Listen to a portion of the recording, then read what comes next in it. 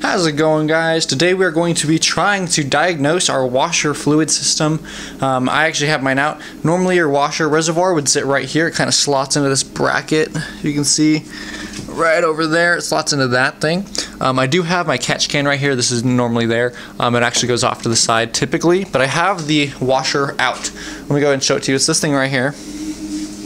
And as you can see, there's two little nipples on the bottom for each of the pumps, one to the back, one to the front, and then off to the side there's a sensor just for the level. And here are the old pumps.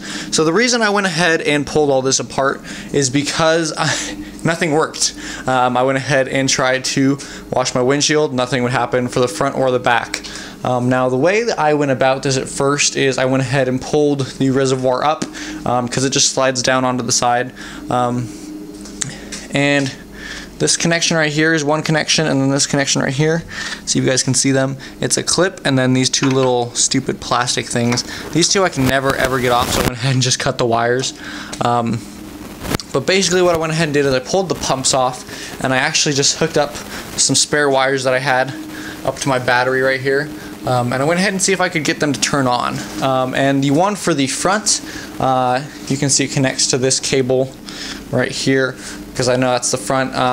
It didn't do anything. Basically the motor just stayed silent when I hooked it up to 12 volts. I went ahead and went forward and backwards to see if it was a polarity issue. It was not a polarity issue. All it did was nothing. The back one, actually, it made a click, but then it wouldn't continue spinning. So I don't know what the problem with that was. But either way, I decided it's time for these old 33 years at this point, 33-year-old pumps to go ahead and get thrown away and new ones put in. Nissan sells the front pump still, but it's like $50 just for the front. And I'm not into that, so I went ahead and went on Rock Auto, and they carry these generic pumps right here, Trico, and I went ahead and got two of them because they look really similar. But one big issue that I found so far is this is where it pulls from, and this is where it puts out. So you can see you have a regular nipple there, but this one has a pretty big grommet that it fits into. That's where the feed comes from, and that's supposed to go directly into the reservoir. The problem is that we have a nipple in and a nipple out. You can see this is the original pump. It's got a nipple in and a nipple out right there. But when I was looking at these two, put them right next to each other, they look very similar. Let me see if I can focus for you guys.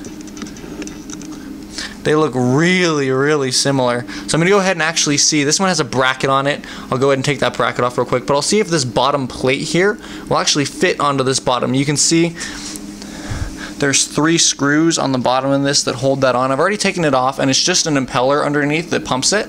But I'm going to go ahead and see if I can move that bottom plate from the old pump onto the new one. Because if we can do that, if it fits correctly, then we can just use the old one nipple to nipple.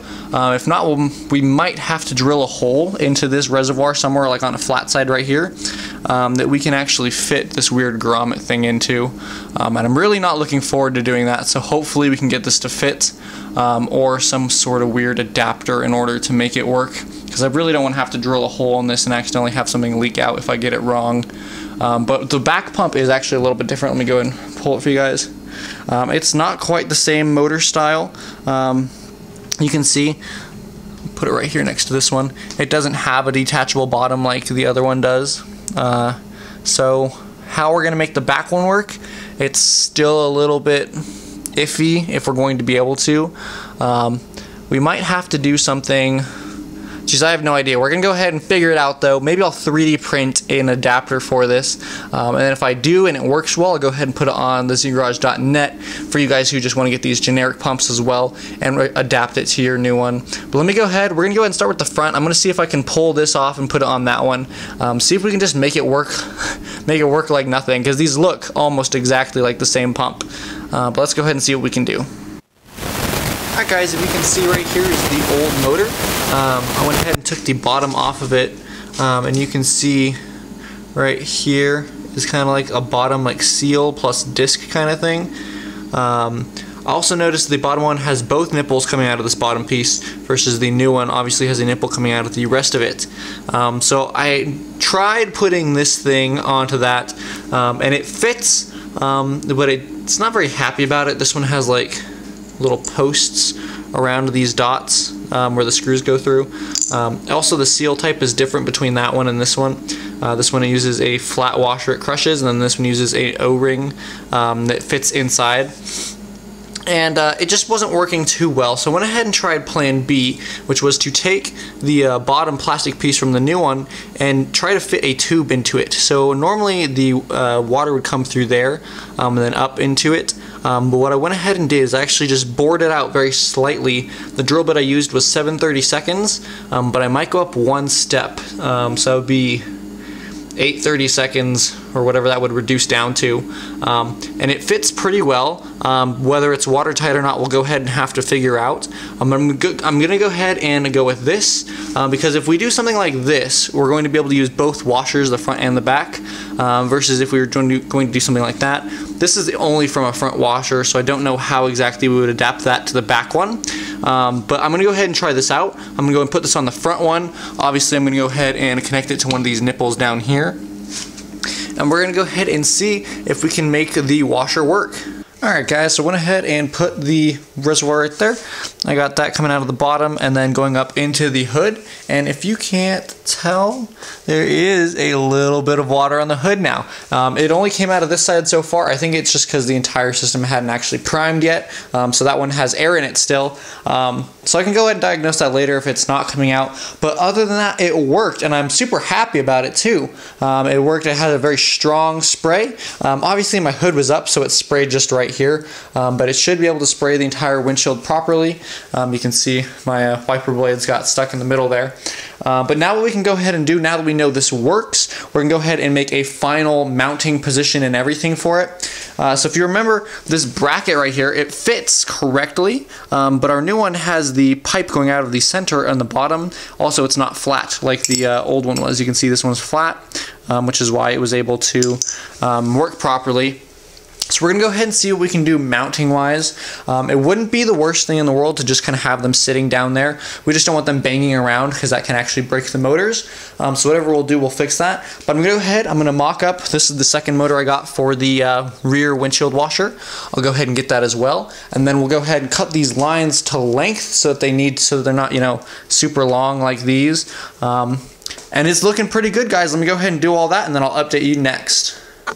Alright guys, I wanted to go ahead and show you real quick how I did this. So this was the 7/32. This is 15/64 on this side, just to kind of help it get through a little bit more.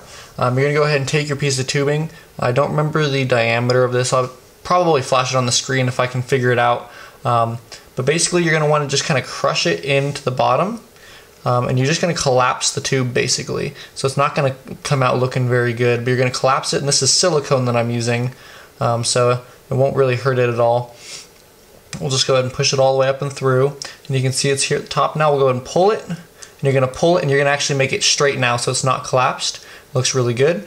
And then we're just going to go ahead and pull it back down because that's where the propeller is. And we're going to put it right there so it's nice and flush at the bottom. And there you go. That's how you get it nice and clean. Now we're going to go ahead and stick this back on the motor. Because there's 3 holes here, you can choose 3 orientations. I don't have a specific answer for what it needs to be. I'm just actually I put the other one forward, I think like right here, so that all of them are kind of on one side. So you had a lot of space that was flat on the back that won't protrude anything. The way I'm going to mount it to the actual reservoir is just with a zip tie up against the little tab that the original ones came off of. So putting it like this is good because then we have all this area here that we can mount it to. And this one does actually come with 2 holes, so you can do like slightly offset like here or here. I'm just going to go ahead and leave it there, and then we'll go ahead and put this back together, and then we can start on the wiring. Alright guys, I believe I misspoke earlier. I said that this bundle of wires here was the front pump and the back pump wires. This one right here on the right is actually the level sender. You can tell because there are 2 parallel connectors in there. This wire right here is actually the pump for the front, and if you can see, it's got a 90-degree from each other, so one of them is flat and one of them is straight up and down. And that's actually perfect because our new pumps are the exact same way, where they have one pin that's flat and one pin that's 90 degrees. I also misspoke about this. This is not the rear pump, this is the front pump. You can tell because it's got the 90-degree connectors, and the back pump we had to cut the wires off of because it actually doesn't have a connector on it. But anyways, regardless, we're going to go ahead and be able to plug the front pump in just fine using this old connector.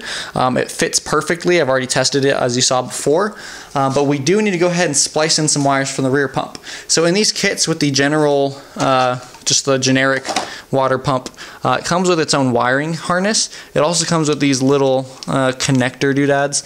These are okay, but the problem with these is it's kind of a one-time use, and it'll actually splice and cut the wire in half when you use it. So you can't take it off again and then redo it if you need. And you can't really check either unless you take like a multimeter to the end of the harness there. So what we're going to go ahead and do is, instead of using these guys here, because they're, I don't want to call them, they're simple, but they're also kind of primitive in the terms that it doesn't work that well in the long run. We're going to go ahead and use either a butt connector on the end of these, or we're going to use another quick disconnect that I have, because this will disconnect right here, so if we ever need to take the entire assembly off, we can go ahead and just unplug the pumps. But what I'm going to go ahead and do is also put some connectors here, because I just got more of them than the butt connectors. So we're going to go ahead and strip those wires back. We'll go ahead and strip the wires for these back. You can see when I cut them really high up, so we have plenty of room from these stupid connectors down here, because it goes into a wiring harness pretty soon. So we'd rather cut them higher than lower.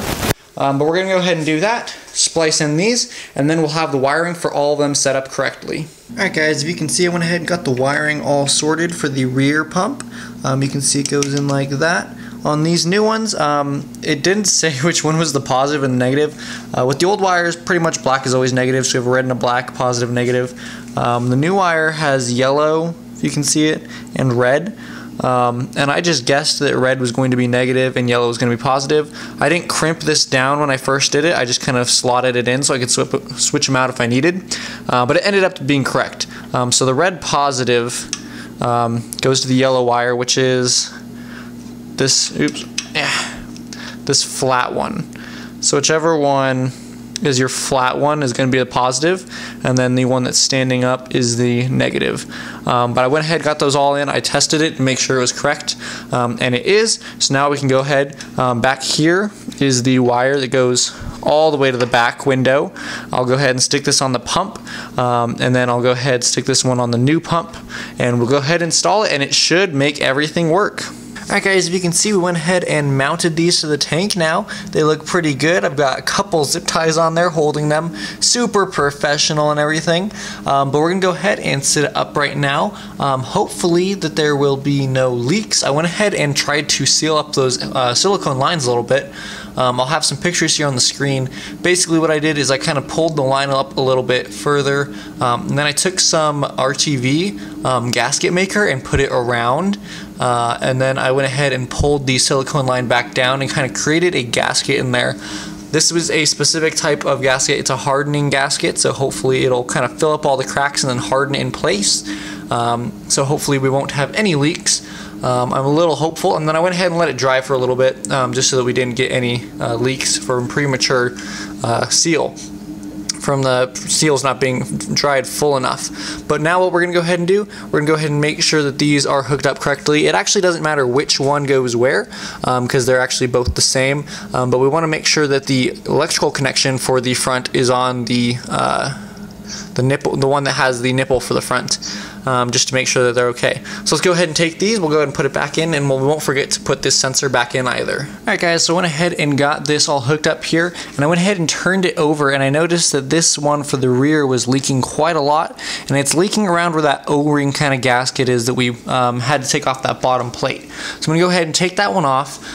If the O-ring is pinched or broken, I'm probably just going to go ahead and use like that hard RTV gasketing again to go ahead and seal it up. I might go ahead and do it with both of them, but I'm going to do it with the back one just for now, because that was the only one that was leaking. But what you might want to do before you go ahead and hook everything back up, just put your fingers over the outlets on here, and then just kind of flip the this reservoir right side up, and that'll kind of just put pressure on it, and you'll be able to make sure that nothing is leaking out. But you can see this one is leaking quite a bit, so I'm going to go ahead and fix that up real quick. Alright guys, as you can see, I got it all back together and it is looking really good. Let me go ahead and show you down here. The pumps are a little bit squished. There's one right there, and then there's one back there that's kind of hard to see. They're a little bit cramped, but they're doing pretty good. They're not actually touching anything. So I'm pretty happy with how it is. The only thing that I'm a little bit worried about are the actual tubes that go from the tank itself to the pumps. They like to get kinked, so if that is a problem in the future, I'd probably get a little bit of a thicker wall tubing that's not as likely to collapse like this thin-walled silicone is. And then you'd probably just have to adapt the little white bottom pieces from the pumps again in order to get to that. But we'll see how this does for now. I went ahead and filled it up a little bit with some of the blue washer fluid, and I marked where it's at. So I'm going to go ahead and over the next day or two just kind of make sure nothing's leaking out. And if it is, then I'll try to figure out where it's coming from and seal it up. But hopefully this helped you guys in order to retrofit some pumps to yours, because we don't want to pay those $50 for a new expensive washer pump for something that we don't really use all that much. But there you go, guys. If you have any questions, definitely drop them down below, and I will try to answer them as best I can. I hope that this helped you guys, and I will see you guys later.